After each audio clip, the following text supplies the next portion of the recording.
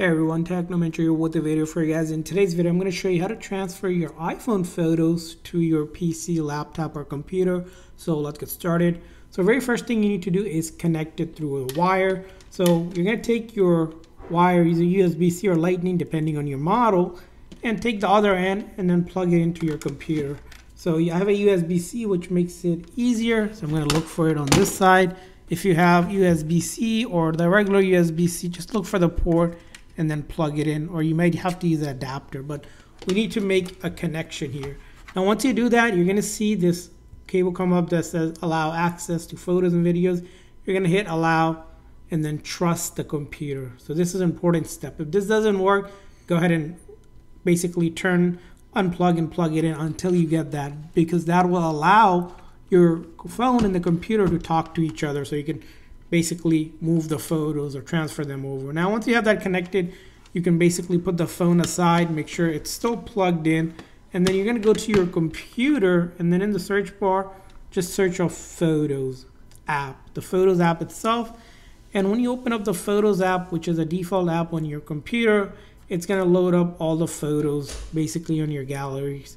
So I'm going to hit next here if it's your very first time. So we're going to go ahead and click next. Go to Photos. So once you go to Photos, I'll make this a little bit bigger. Basically, it's all the photos that are on your computer here that you see here. So I have a bunch of photos here. But what will happen is you'll see an option up here for import. If you tap on it, if your phone is connected correctly, it'll say Apple iPhone. You can tap on that.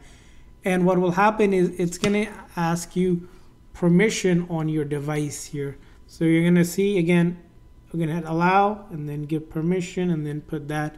And then you might need to do an ID verification. And then we're going to retry here. And you'll see here it's trying to load the photos that are on my album here, right here. So it'll take some time depending on, again, how much photos and videos you have. So it'll load up.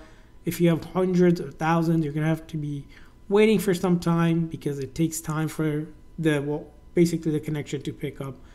Now, once it's done, all you're going to do is basically you'll have the option to select all photos if you want to transfer all photos in one shot. So you can select all new ones or all of them. So if you did it before, you'll select new ones. If you didn't, you select all and then add to your album. Now, that's going to take some time. If you have a lot, let's say I have like maybe 2 or 3 photos or videos, I can just hit that add option, and then here basically on this computer you have the option to save it to a specific folder, or you can create your new one. So I'll say iPhone pics as an example. I create a new folder and I'll hit OK and then import, and then you can see here I imported 2 of them to my pictures here. So I can click on it and see these photos here, and after that you see the photos are in my gallery. So even if I disconnect the wire, I'll see the photos are available there, transferred. And with this method you can transfer all of them or a few of the photos and videos. And I hope this video was helpful.